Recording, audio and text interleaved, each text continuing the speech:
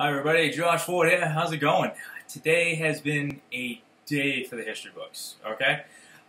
If you were watching the news earlier today, we have now expanded our military, expanded our reach into the cosmos, okay? Because Donald Trump signed into law the creation of our sixth military branch, the Space Fleet, okay?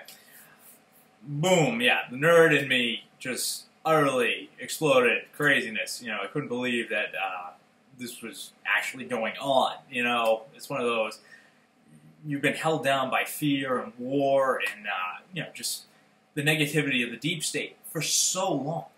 For so long, that for something so huge, so positive to come along, to pull the country together for something productive, something amazing as exploring space, to not only going to the moon and just coming back, but they were talking about setting up bases on the moon and making that just the stepping stone to go to the Mars, and making inner Earth, I guess local Earth space travel.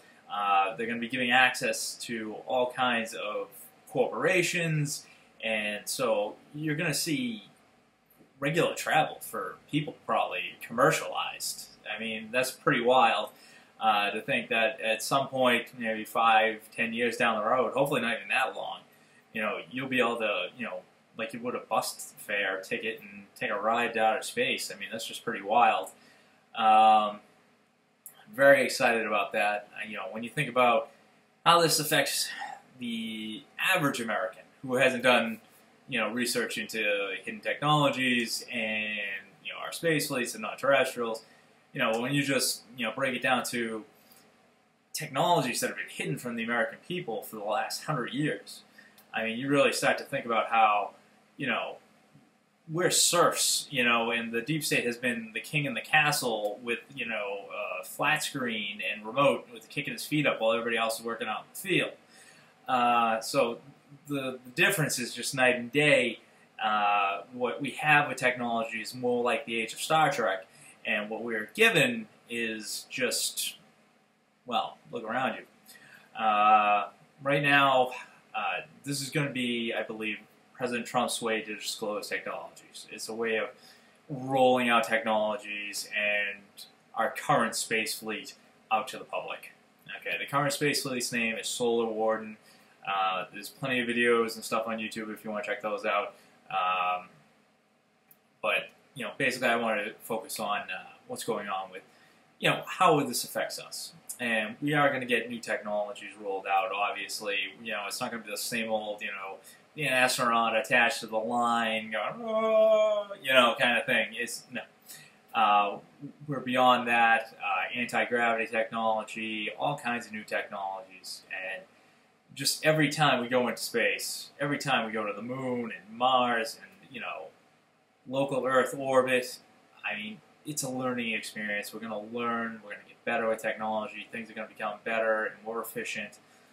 Just like back when we had to cross the Atlantic, to get to the United States. It's a learning experience. Boats get better, ships get better, space vessels get better.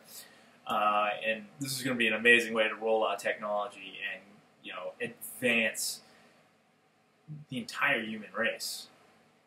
When you start thinking about, the opportunities, with the local Earth orbit and corporations being able to send their own spaceships up and be able to do whatever, for science, for pleasure, to be able to go to outer space, it's going to be an amazing opportunity for so many people. The jobs that it's going to create.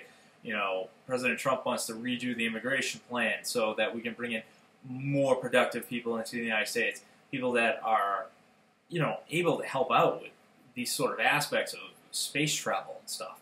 So, we want the best and brightest, and that's how you get it. You set these lofty goals, and you bring in the best and the brightest, not just, this is America, so we bring in the best and brightest from everywhere, and we work together to accomplish these amazing things. And, Trump's right on the money doing this. I think he's going to pull the country together in an amazing way.